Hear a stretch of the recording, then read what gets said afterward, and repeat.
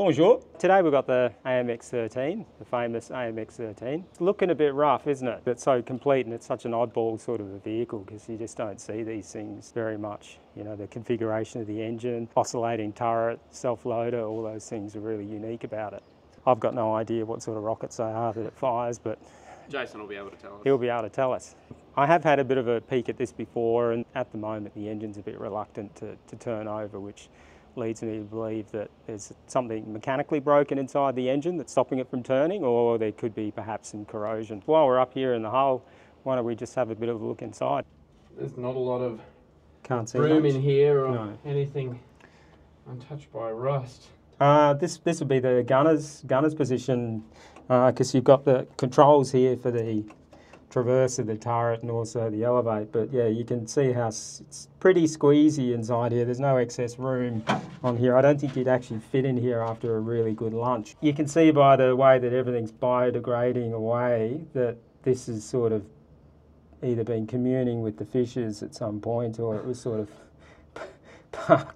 parked somewhere by the seaside, because the level of corrosion on steel and stuff like that doesn't happen without internal components too. Yeah. But it's complete though, you know. Very complete. There's all of the controls and things are here, so you know, if there was ever a candidate for a restoration, this would be it. But it's all about time, isn't it? Yeah. Time and money. Time and money. We'll get on top of the engine compartment, and I'll sort of show you the issue that we've got with the engine not turning currently. So it's got two banks of 4 cylinders horizontally opposed. It's water cooled. If you remember the Panhard, that had a 12-cylinder, flat 12-cylinder air-cooled engine. So the Panhard engine's probably the crazy uncle of this one, you know. It's supposed to make about 250 horsepower, but I don't know the size of the engine. There's not a lot of information available on it. Twin carburetors, there's the air filters you can see. And what I want to show you is we've got the flywheel here for the transmission. That should be just spinning freely. You should be able to turn this very, very easily. That is solid. Yeah. So the lizard part of my brain is telling me that I should get serious and get a bigger lever, but I think I'm just gonna break it if I try and turn it. Immediately I'm suspicious because this top here is rusty and this one is clean. So this could be a place where water can typically get into the engine, because it collects in the air filter, goes into the carburetor, and then makes its way into the engine. So this might have been uncovered for a while.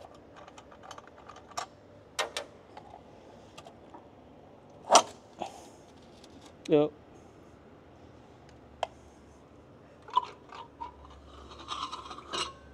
Mouth. Oh no! Ugh. So at some point, if the level of the water gets high enough, it'll come out of the top of the air filter housing, go into the carburetors, and then it'll fill up the intake manifolds. That's a pretty common place. So I think we may have found a contributing factor underneath. There's a series of inspection ports underneath, and this is what, when you're out in the field or doing work on the tank, you use for accessing things like spark plugs, draining oil out of the engine and transmission.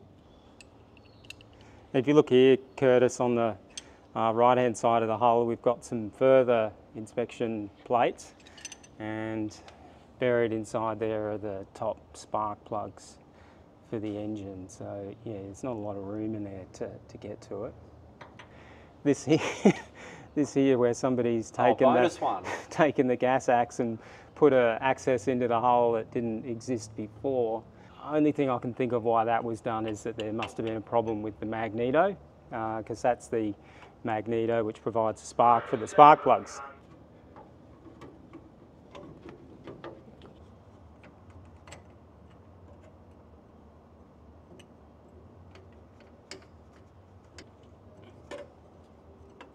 Oh, that's loose.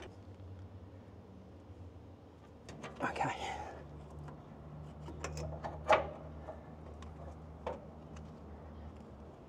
It's the spark plug. Let me shine some light on it.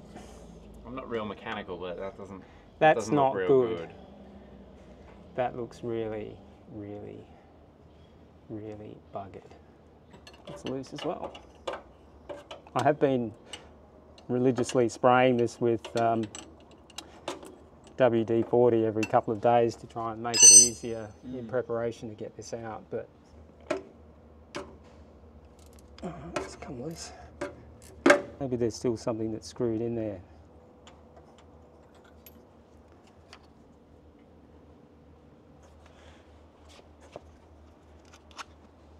Yeah. Look at that. That's pretty tasty. Looks pretty crook. So that previous spark plug that I took out, this piece is still in the stuck in the cylinder head, and looking at this, I'm not sure if it's worth trying to fight with it to get it out at this point. Got my high-tech piece of equipment here. So what you can see here are two of the valves. Around the edges there you can see these are actually the intake and exhaust valves on the engine, and if you have a look, everything is coated in white powder. The cylinder head's made out of aluminium, so that means that it's had a load of water in there and it's just all rusty. So remember, it's 8-cylinder, horizontally opposed, so one lot of 4 cylinders is on that side and this lot's on this side. And there's normally a dividing plate which separates the driver's compartment from the engine, but that's all been removed, so you can actually see the engine there reasonably well. Takes a bit of a contortionist to get in.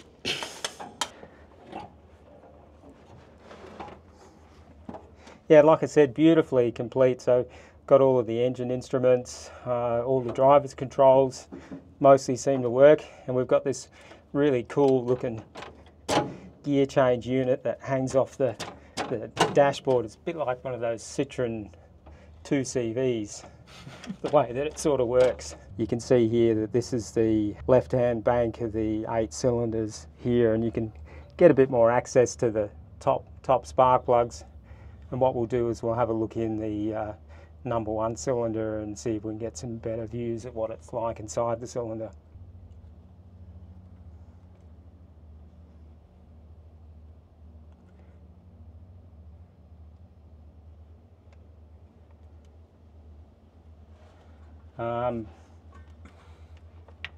So it's more rust.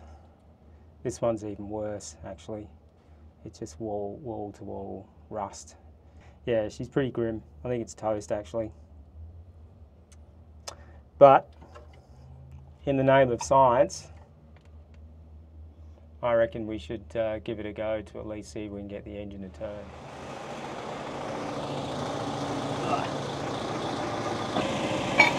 All right.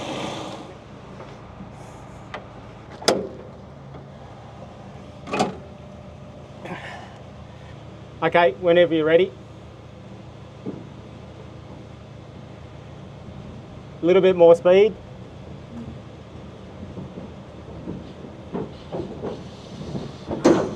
Oh. So I'm just dropping the clutch a bit to see if we can get it to move. Give it one more go. Oh, no. All right, that's it.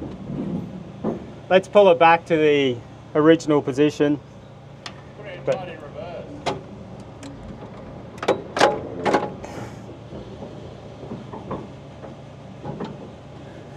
That's in reverse. That's dead. Bit disappointing when we can't really have a result, but it's not always rainbows and unicorns in this sort of business, is it? A lot of people would be probably thinking, you know, oh, why can't you restore it? But it's all, you know, time and money. And when we've got really great projects like the Panzer 1, we've got the Stug 3 that's we really want to get that up and running for Oz Armour. We've got that M4 Sherman down the back there that's just crying for an engine and transmission in there. It's, yeah, where do you put your resources to? Yeah. But the guys will give it a paint job, they'll do its nails and shoot it full of a bit of Botox, and it's going to a nice home. It's going to be undercover, so it's going to be preserved, and it's so complete. if at a later date, you know, it can always be picked up and we can have a go at trying to get it running. But we gave it our best shot.